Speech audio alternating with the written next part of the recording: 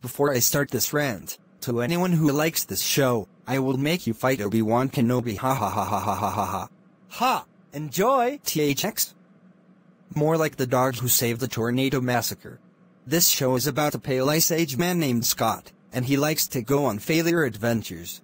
They help with sound for these following Disney movies: Finding Nemo, Just Bruh, Cars, Toy Story, Sonic the Freaking Poopy Head, Star Wars, The Empire Strikes Back, Fantasia 2000, It's Over 9000, The Movie, Fart the Movie 209, Super Poop Apocalypse, and all that jazz.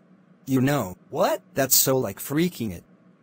If THX decides to make a movie along with Disney that contains cows with sexy clothes, I will say nerf this, and then I would fart loud, and that would make my booty would come out like Psycho.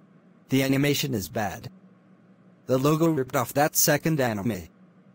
The episodes look like Spider-Man fighting C-3PO. The characters cry like 2-year-old babies.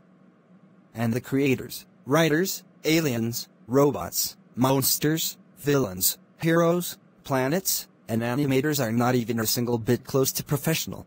You know who likes this show? This NPC peacock that is having a seizure. He wishes to buy him a Krusty King order at the Krusty Krab, but he can't because he is doing his thing right now. You know who hates this show? BBC America. He wishes he can cock him, but he can't because he is at Starbucks drinking his coffee on the way to Cookie Cutters to get his son CBB's haircutted and has to babysit someone right now. Screw THX. And screw Paramount SpongeBob SquarePants. Anchor Bay Entertainment is KANEFIKQDHDYAUSJDBAHSJDBBBBJSKCJDJSNCJ. Kakum times better than THX. End of rant, bros. Next rant, Paramount.